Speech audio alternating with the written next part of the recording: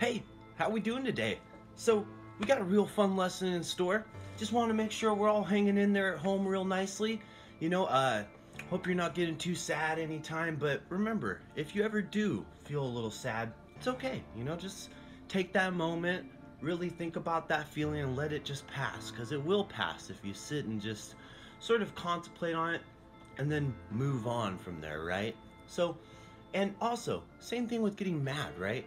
Maybe it's easy to feel like angry that we can't see our friends, or we can't go to school, or we can't do these things that we used to be able to do all the time. But that's all gonna pass, and you know what? It's really nobody's fault. This is something that we're all just trying to get through together. So, I just want to commend you and say really good job for hanging in there. And look out for your mom and dad too. And mom and dad, keep looking out as you always do. So, let's go ahead and go over today's lesson. So, today's lesson is going to be a fun little challenge. We're going to draw something that would seem like it's going to be very hard. We're going to draw a shell. Let me show you. So I got this shell when I went to Cuba. Pretty cool, huh? Pulled right out of the ocean. Still has a little bit of dirt, even a piece of carpet on it. Well, look at that. It's a very complex shape. And I'm going to show you how to use our artist X-ray vision to be able to draw complex shapes. And you can use the ideas in this lesson to really draw anything, to look at any complex shape and be able to draw it. So let's go ahead and just get a preview of what I'm talking about. So let's pull up the shell. Awesome. So look at all the complexities as we were just looking at it. What I do is with my X-ray vision, I see a little box inside. So let's see that platform there. That's the bottom of the box. Now I build two walls. Notice the back one's shorter, the front one's about double height.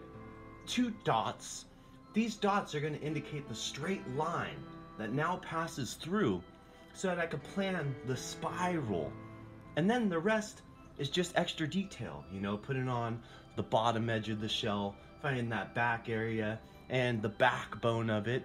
And from there, once we have that skeleton, you'll see everything else is easy peasy. So now, you can feel free to sketch with anything you'd like, but don't worry if we're sketching with a crayon. Today, we're going ahead and using the exact same supplies we use every day. I got kind of a mustard yellow crayon. I'd say I have like a peach color, a light brown, a darker brown, a gray, and a black. Now, if you don't have all these exact colors, just improvise. It'll be fine. So let's go ahead and get started here. Let's grab that yellow crayon. I'm going to use this because it's the lightest one, so I could really kind of sketch and know that as I finish my drawing, it'll be covered. Let's go ahead and go back to that what I just showed you with imagining the rectangle in the bottom of the shell. What I'm going to do is I'm going to do an angled line, kind of like this. Perfect. Now we're going to do two lines going parallel, which means that they're just running along each other at the same sort of projection. So let's go like this. Boom, boom. All right. Now we want to do one more parallel line, which is this back here. Awesome. Look at that. We got a little parallelogram there. So now let's go ahead and do the back side, which we just need to do a nice vertical line. Nice vertical line. Not too tall. And then let's close it off. All right, so the one up here, we're gonna do twice as tall as this one. So we'll go one and then two, one and then two. Now, let's do another one of those nice lines to close it off. Now, we can kind of see the X-ray sort of skeleton shape inside of our shell. Let's go ahead and place those dots now. So we're gonna do one right in the middle here. And then the other one we'll do almost near the top, but still in the middle of this plane right here. Okay, let's go ahead and now do a straight line that runs through these dots and out. Now you don't have to be too careful with how long that is because all shells come in different shapes and sizes. From here, easy peasy, we're just gonna do a nice spiral. So let's start here, and what we'll do is as we move in towards the box shape, we'll get bigger and bigger. Here we go.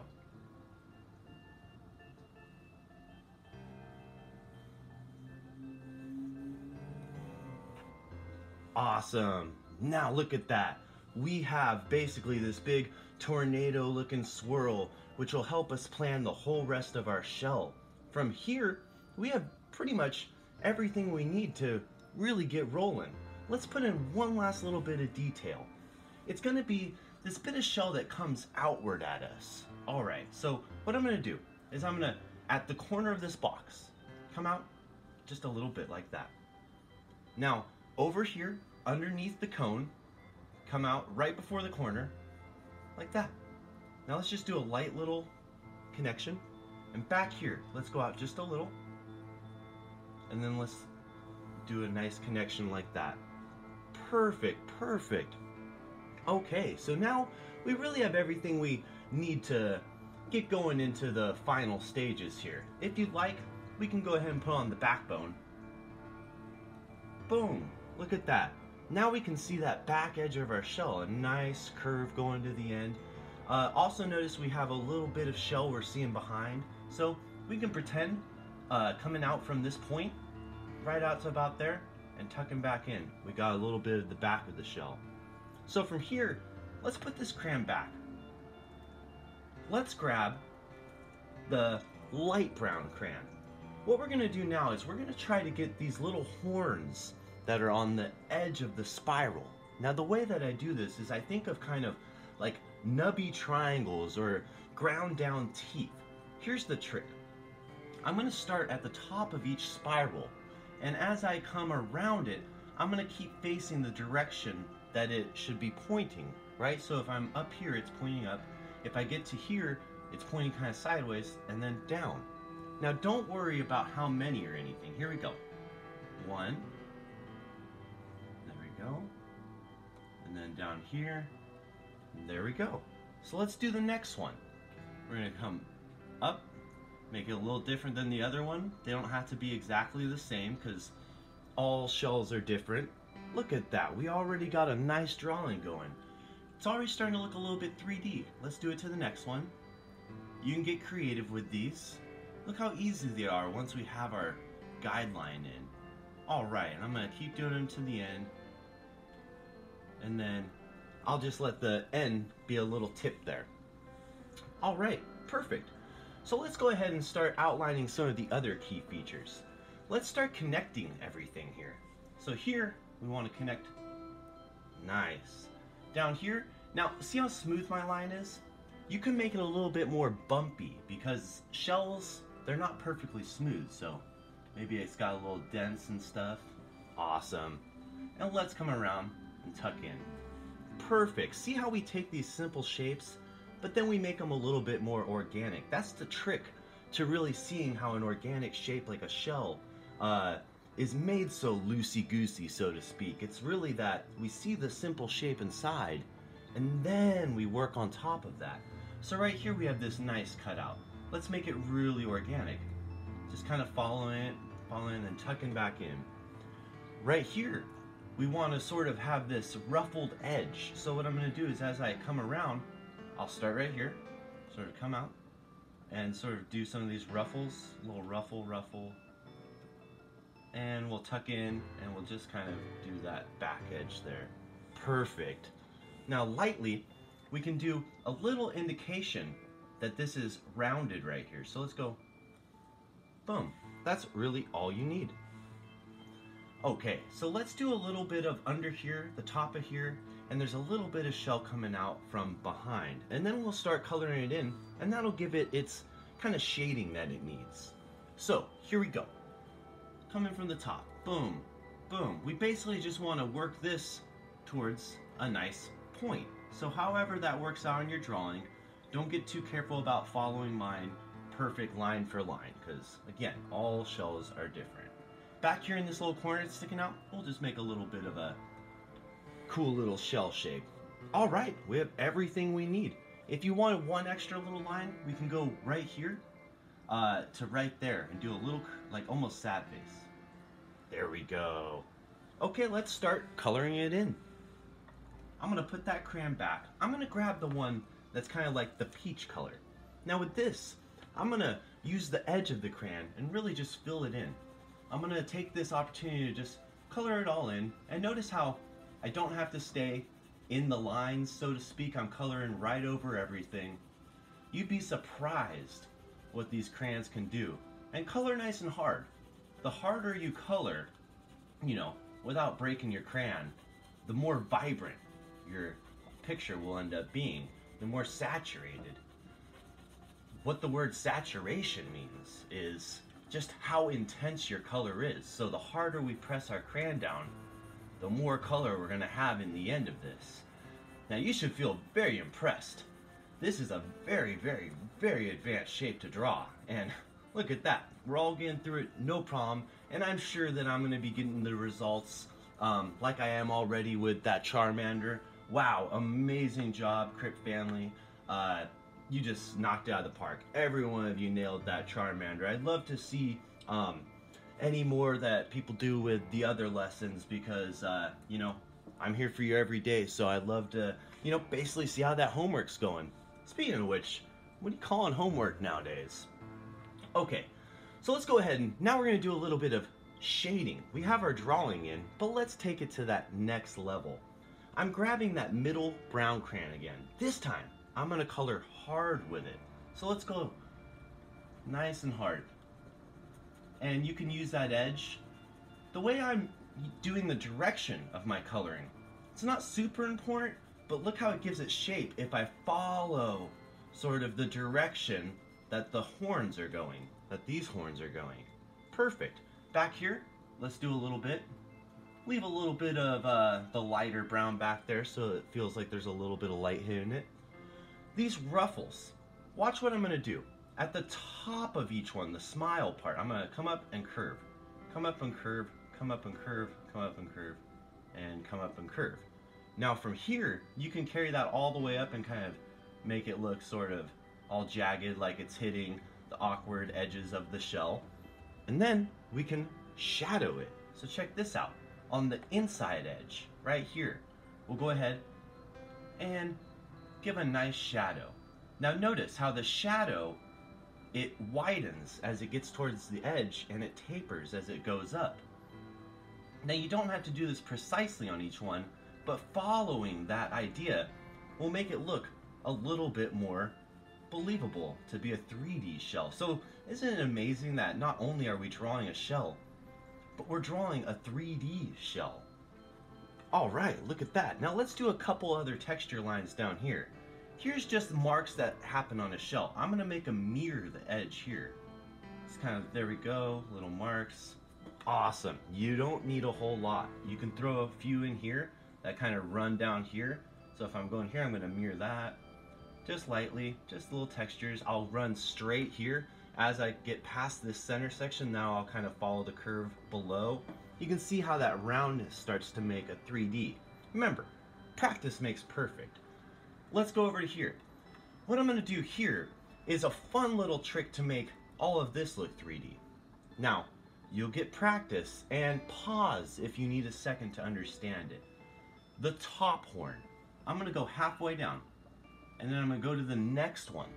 And I'm going to go just a little bit in. And then the rest of them, I'm just going to kind of avoid them altogether, like that. Let's do that on the next one.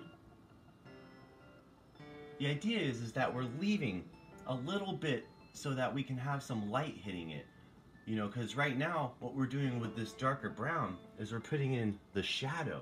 Now that we have these indicated, let's go ahead and color them in a little bit darker, which is just pushing harder with our crayon. We're still using that kind of light brown crayon. I haven't started using my dark brown one yet.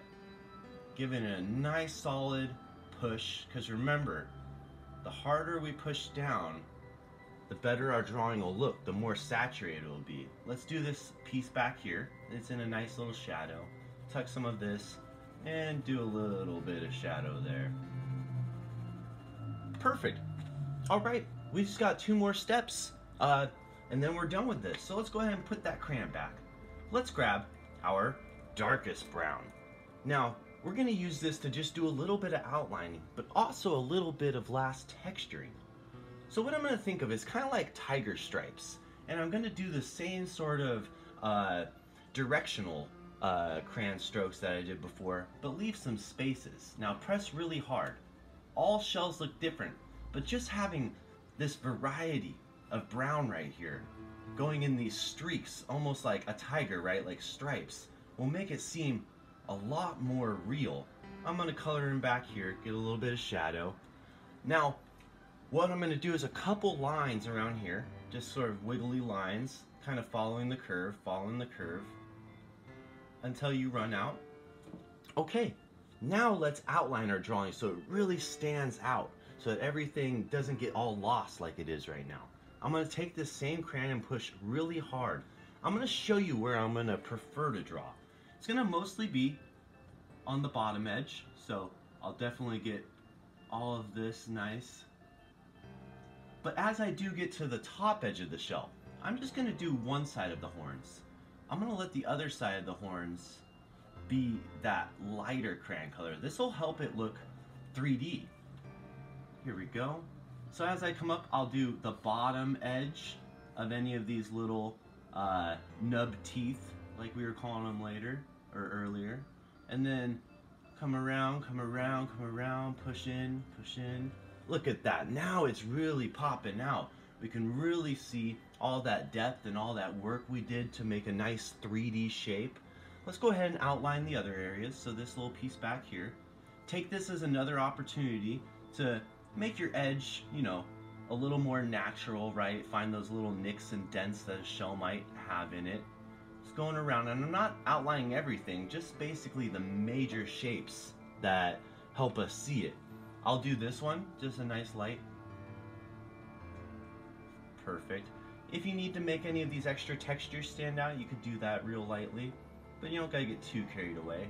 And it's a little bit on the edge of these shadows, just for a little last touch.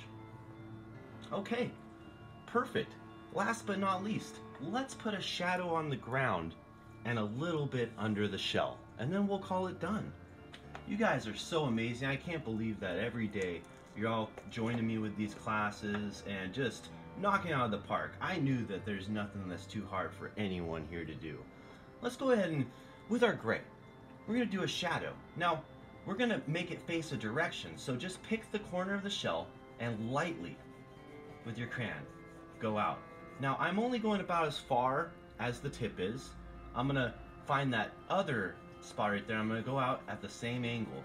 Now, color the whole area that's right under the shell, and then, once we get about an inch away from that, start lightening up. The idea is that we want to fade out, just fade out, so it looks like the shadow just fades away. You could do it in a couple passes. You can come back and make it a little darker as you get it. I'm going to go under some of these. Look at that. Now it'll make the shell look like it's really sitting down on the ground. Perfect, perfect. Just a little more back there. All right. So, last but not least, let's just take our black crayon and do a little bit more accent with the shadow, and then just one last little pop of the outline. So here we go. Real soft. We're going to just go and we're going to fade out right into the gray. Fade out right into the gray. Awesome. All the way to the edge, which we're about to accentuate. So watch where I put these last marks, these very last marks of the lesson. Right at the bottoms. So here, a little bit there, a little bit there. And you don't have to press too hard with these ones. Just enough to really make it feel like it's got a nice hard shadow on the bottom of these. Take your time and just kind of copy where they're at if you're not sure where to put them yourself. You'll only get better at this. And honestly, I believe in you. That's why I make these lessons kind of challenging. Because, you know, the thing is that you're going to feel so proud of yourself. And that's what it's all about. Well, we're stuck inside and, you know, everything's changing around us. I want us to feel like we can do things that we're in control of. So with that, you know, those are about all the last touches. We have a nice little shell there. And it's been so nice having you today in this class. Up there, you know, if you want to keep going, you'll see, click on that class and, you know, keep at it. Until then, until tomorrow, you know, doodle on.